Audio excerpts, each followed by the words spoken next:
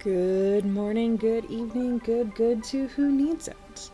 So I really enjoyed doing my apple divination video and talking about how most magical party games are about trying to read your love life and read into your future.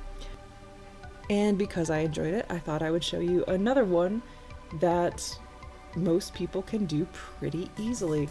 This is called Venus Glass, and it is a form of ovomancy. Ovomancy is magic performed with an egg. And all you're really going to need for this one is some water, a clear glass of some kind, and an egg. So similar to reading tea leaves, you're going to be looking for images or shapes being made by the egg white in the water as it separates.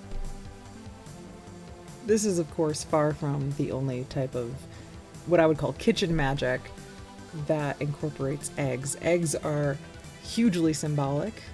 Yeah, it reminds me of towers. It also reminds me of like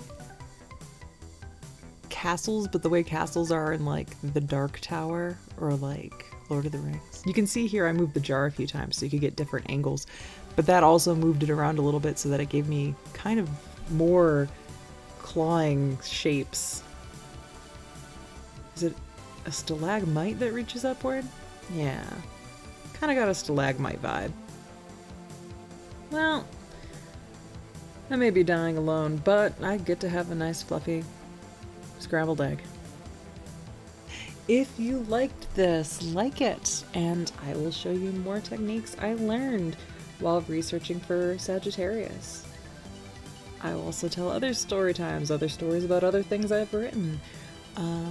Weird did you knows. Come for walks with me, do all sorts of stuff. We have fun here. Thanks for listening.